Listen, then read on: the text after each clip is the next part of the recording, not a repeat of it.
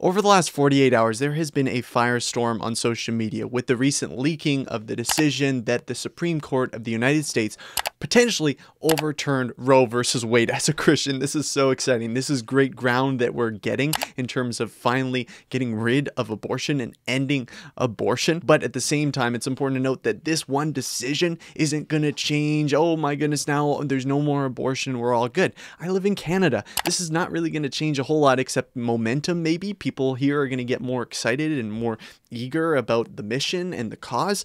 Maybe that could happen, but at the same time, look, let's not get ahead of ourselves. Interestingly enough, on social media, I've been seeing a lot of people freaking out about this. Obviously, it makes sense. Like, people don't like, their abortions be taken away. We know this. We've experienced this before. If you've ever had a conversation with a pro-choice person, you know it's a heavily emotional issue for both sides. For me, as a Christian, it's very emotional because I believe it's a child in the womb that was created in the image of God, that's fearfully and wonderfully made, and that child is being taken apart, that's being killed in the womb for the sake of convenience. For a pro-abortion person, I suppose they're looking at it and they're saying, well, look, this is my life, and now it's inconvenienced by this child, or this trauma that is now reverberated because now I have this child, and all this sort of thing. And so you understand, okay, it's a very emotional issue. And a lot of names are thrown around like, you're evil for doing this, or you're taking away women's rights. What I'm interested in, where they're getting their foundation for saying that this is wrong and this is right and this is a right and this is not a right. Because from a secular worldview, we're just stardust bumping into stardust. We're just primordial ooze that evolved over millions and millions of years. In that worldview, there is no right. There is no wrong. Our rights come from God. That's where they come from. And early on in the scriptures, we learn that we don't have the right to kill somebody. That's in the 10 Commandments. So it's pretty cut and dry when we look at that. The first tweet here is from Ethan Klein. Some of you might be familiar with Ethan Klein. He has a YouTube channel, H3H3. He says, women are officially second-class citizens in America now with Roe versus Wade overturned. The very basic right to control your body is lost. It's a scary time to be a woman in America, and I'll support you with everything that I can. This is this idea that it's my body, my choice. We've talked about this on the channel before, but it's not your body. It's a different body. It's a different child. Not only from a biblical perspective can we see that, okay, look, God says that this is, he knit us in our mother's womb. Like, we weren't just part of our mother. We were, distinct, worthy being.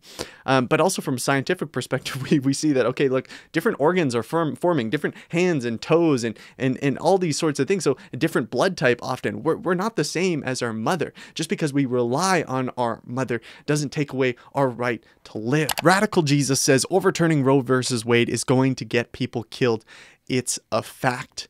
This is really interesting to me, the fact that radical Jesus is saying this, more like false Jesus, or, Jesus made in our own image. This is just idolatry. But when we look at this, what are they saying? People are going to get killed. Well, it's because often the argument is, well, if you make abortion illegal, they'll just go to back alleys and they're going to get, killed and that kind of thing. And, that idea is often perpetrated as well from Natasha here. You cannot ban abortions. You can only ban safe abortions.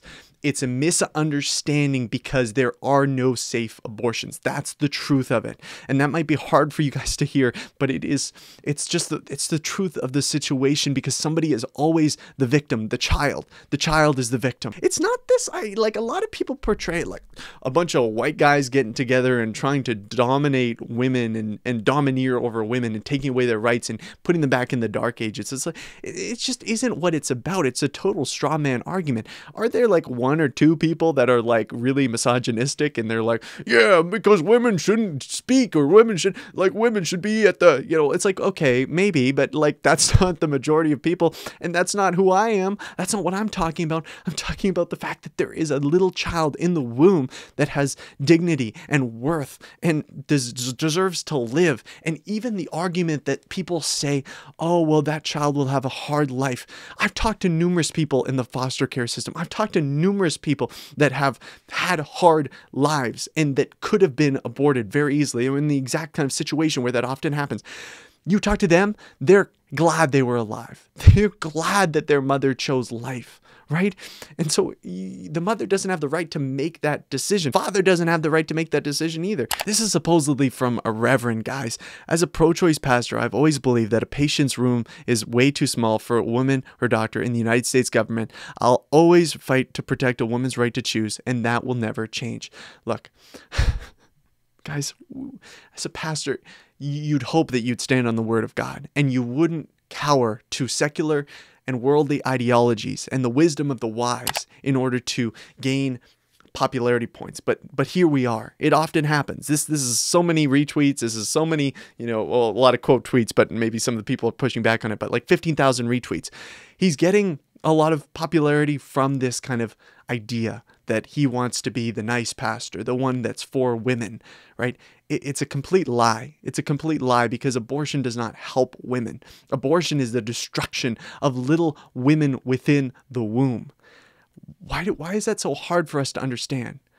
That is an important question. Why is it so hard for us to understand? And there's a biblical answer to this. It says, this is the verdict. This is in John 3:19. It says, this is the judgment or the verdict. The light has come into the world and people love the darkness rather than light because their works were evil. It's important that we not just judge those who are kind of in this state of blindness, spiritual blindness. They're not understanding, they're not seeing that this is wicked.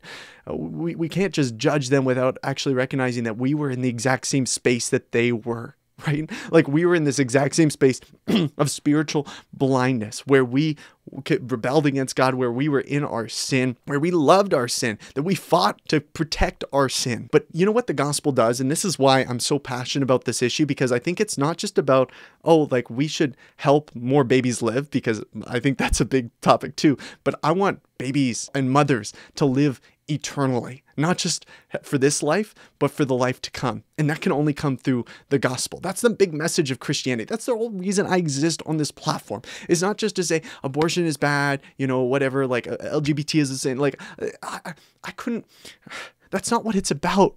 It's about that we can all find grace and freedom and restoration and new life because Christ is that good and that gracious in taking the penalty that we deserve for our sin against God. He died on that cross. He rose again, defeating sin and death.